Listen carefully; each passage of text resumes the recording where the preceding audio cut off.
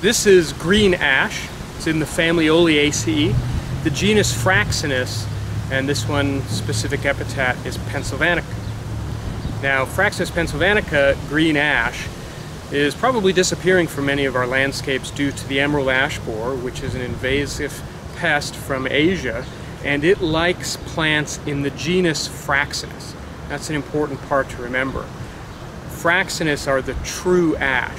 There are other species, mountain ash, for instance, that are not susceptible to the emerald ash borer.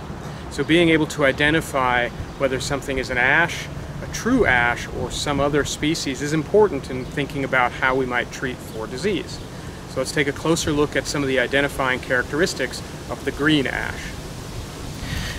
Here we see the bark of the green ash. Some people have described it as looking like little diamond patterns here, or canoe-like patterns. You can see narrows and narrows and then a little wider as it goes in. Personally, I don't see diamonds or canoes, but if you see that, good for you, if that helps you. Otherwise, it just has this interlacing pattern from my eye, and the ridges come to more of a flat top instead of a peak. This has more of a grayish color as opposed to brown, so keep that in mind.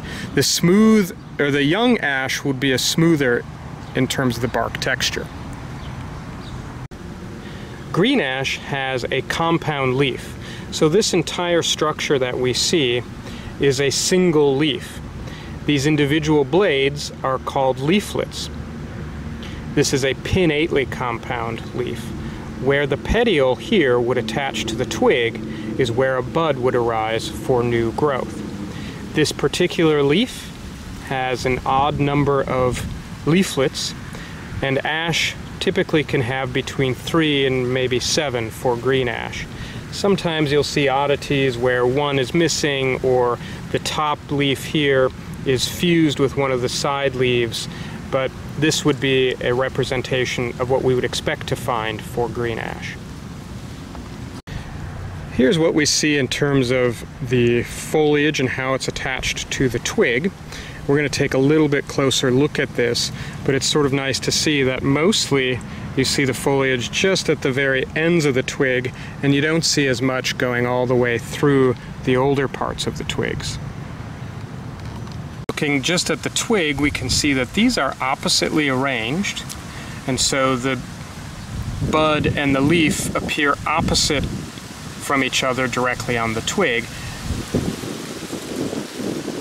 To identify the difference between green ash, white ash, blue ash, black ash, and most of the ashes, you'll have to look at the terminal bud and this lateral bud, and this light colored green is called the leaf scar. Now, I've prematurely torn a leaf off, but that's where the similar scar that a leaf would leave in the fall. Here we can see that the scar itself is flat topped where it runs into the bud. If we were to see this on a white ash, which we will in another video, you'll see that it dips in. I was taught to remember this, that Pennsylvania is a flat-topped state, so Fraxinus pennsylvanica has a flat-topped leaf scar. The terminal bud, which is this one at the very top, also is a little different. It's more pointed and a little browner than what we would see in the white ash. Green ash also has seeds. This particular green ash doesn't, and many of the green ash we might see in our cities and towns may not produce seed. But if you see a seed, they're these, again, as someone once described them as kind of a canoe paddle, but it's a samara, and this is roughly what they would look like.